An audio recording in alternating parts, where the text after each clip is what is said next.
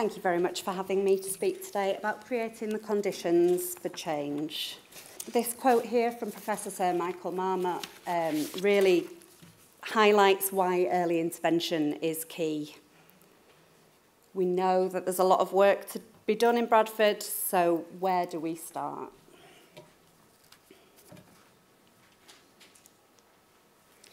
So let's start with providing sensitive and timely support for parents.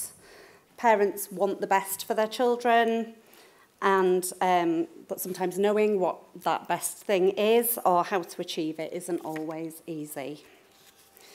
We know that real life with young children and juggling all the plethora of issues that are around, such as housing, relationship breakdowns, poverty, working shifts, can mean that a healthy lifestyle is not always a top priority for families.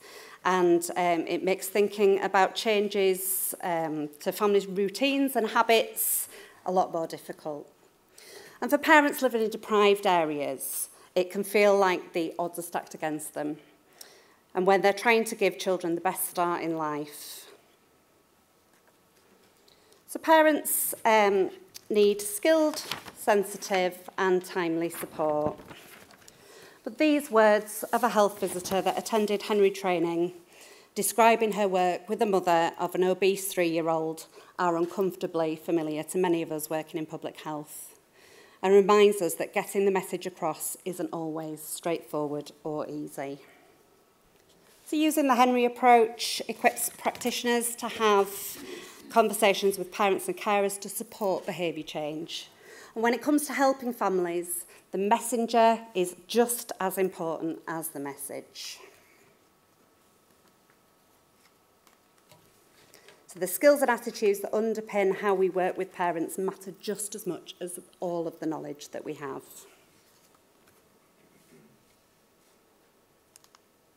So let's do an activity. So in your pack, you will find an outline of a person.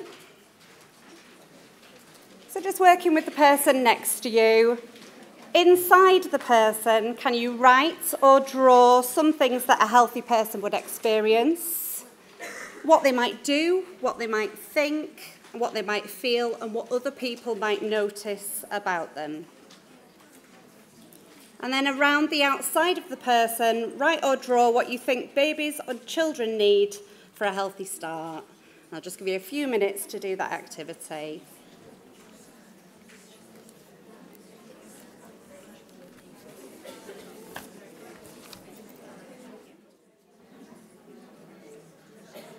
And if you haven't done so already, give your person a face.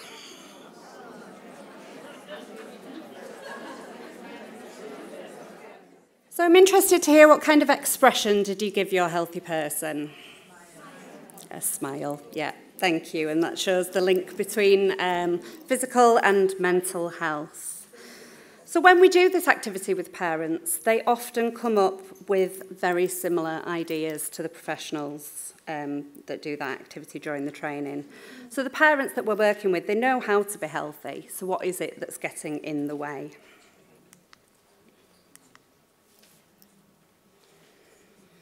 So in our circle of concern here are just some of the many issues and obstacles that our families are facing. And when we, as practitioners, focus on these issues and obstacles, many of which we can't do anything about, it's inevitable that we may feel overwhelmed and helpless. We don't have a magic wand, unfortunately, but we do have control over where we put our attention and our focus. So let's focus on the things that we can do.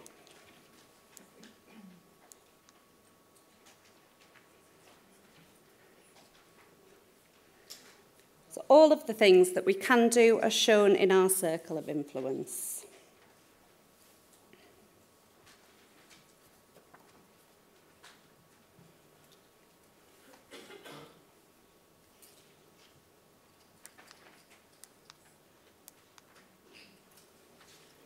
So creating a supportive environment by building and maintaining a trusting relationship can be thought of as opening the door. And the essential ingredient for being able to work with a family in any real depth and help them to make positive changes in their lives. It requires us to start by understanding the family and where they are, rather than imposing our own agenda or thoughts about what that family might need.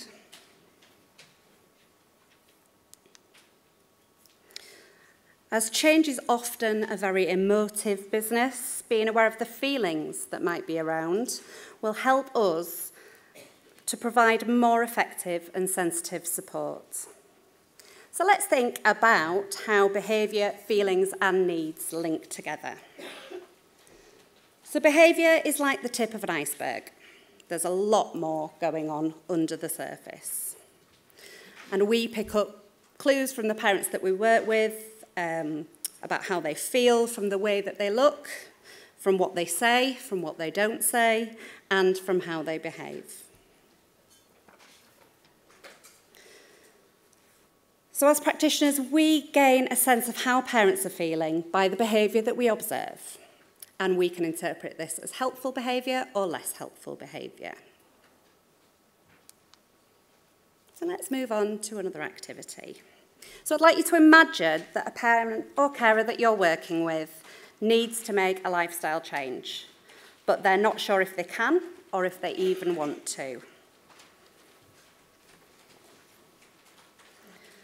So in pairs, I would like you to have a chat about the iceberg. And first of all, just in this top right corner here, under the clouds, I want you to write behaviours that the parent might show. So they could be frowning, they could withdraw from you. So write any behaviours under there. I'll give you a couple of minutes to do that.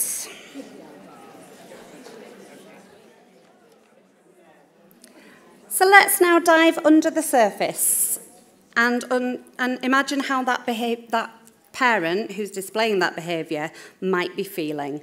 And write that in the middle right.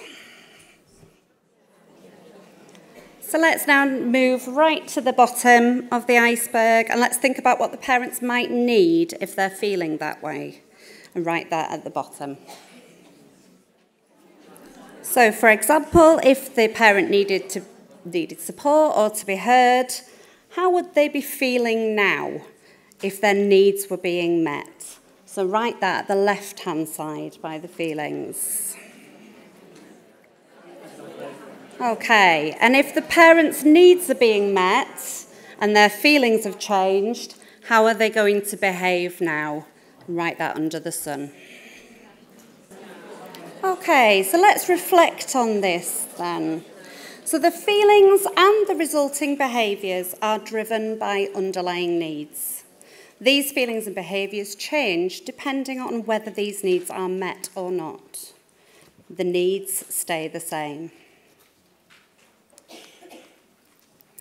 When we tune in to the feelings and unmet needs under a parent's behaviour, this helps us to think about the best place to start with them, and we can respond with understanding and empathy. I'm just going to share an example from practice. So the tip of the iceberg was Jade was referred to Henry by a health visitor. She had 2 children, a 5-year-old and a 2-year-old.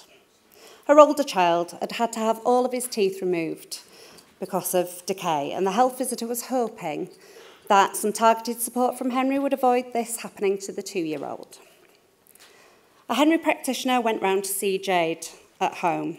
She was reluctant to talk and seemed disinterested. Her 2-year-old, Tyler, spent all his time with a dummy in his mouth, and he only communicated by occasional shrieks. So diving under the behaviour, the practitioner started by listening and finding out more about Jade's life. She'd just moved to the area, she was living with her partner's family, and there were 8 adults living in the same house. There was constant noise and people coming and going. She was feeling very isolated, she didn't feel like she had any control because it wasn't her house, and she didn't know anyone in the local area. She'd had her first child at a really young age and had left an abusive relationship when he was a baby. And now the stress of coping with 2 children, not having their own home and having very little money, was affecting her current relationship, and her and her partner had started arguing. Jade felt frightened when her partner got angry because of a past experience of living with violence. She was feeling intimidated and judged by his family because of the children's behaviour. Their grandma was giving the children lots of sugary snacks and drinks, and Jade was using sweets to keep them quiet. Over the last few months, things had really got on top of Jade, and she was feeling very low and trapped. So, responding to her needs. The practitioner recognised that building Jade's self-esteem and addressing her emotional needs would need to happen before they could focus on lifestyle changes. Jade wasn't comfortable talking in the house because her partner's family were around all the time, so they agreed to meet at a local family centre. And gradually, Jade started to talk more openly and found it a great relief to feel that someone cared and was willing to listen. She was surprised when they talked about the things that were going well, because she'd expected to be told about all the things that she was getting wrong. The sessions gave her confidence to start taking Tyler to play sessions at the family centre, and he enjoyed joining in. And although he still uses dummy, he used it less, and he started to say a few words. And seeing the positive impact on Tyler motivated Jade to play with him more at home. And she proudly reported at one session that she'd bought him a toy. So recognising that someone needs to be heard and understood tells us that listening is going to be more of a helpful tool than giving advice. And the vast majority of parents are trying to do the best they can in the situation that they find themselves. So this diagram illustrates how using empathy, strengths and paraphrasing, skilled questioning, and that innate desire to understand the parent's map of the world help to create the conditions for change. Please do get in touch with us. If you want to find out any more about Henry, then please do some further reading. And if you haven't already, please go and see the fabulous Henry team at the stall out in the foyer. And I'm going to end with a quote from one of our Bradford parents that we work with. Henry has had a massive impact on my family. One of the issues was thinking our children had to finish everything on their plates.